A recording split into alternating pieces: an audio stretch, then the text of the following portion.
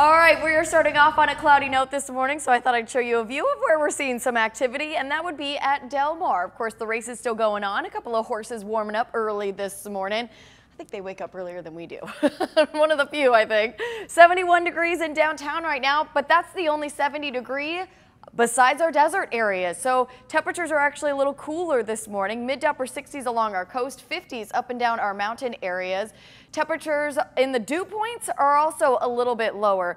We're seeing low to mid 60s for our dew point temperatures and 50s in our desert areas. So still pretty muggy out there, but not as muggy as it has been.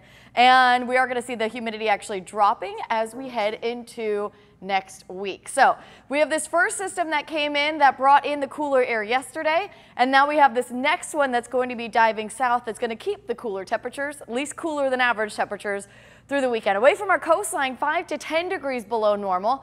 Morning clouds will clear out to afternoon sun. There could be some areas closer to the coast that we only see partial clearing.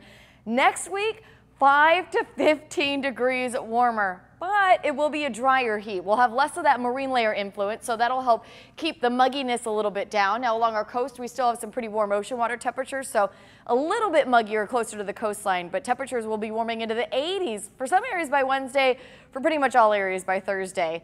Inland neighborhoods will be in the low 80s through Sunday. Mid 90s Wednesday and Thursday. Thursday, some areas could get close to the triple-digit mark.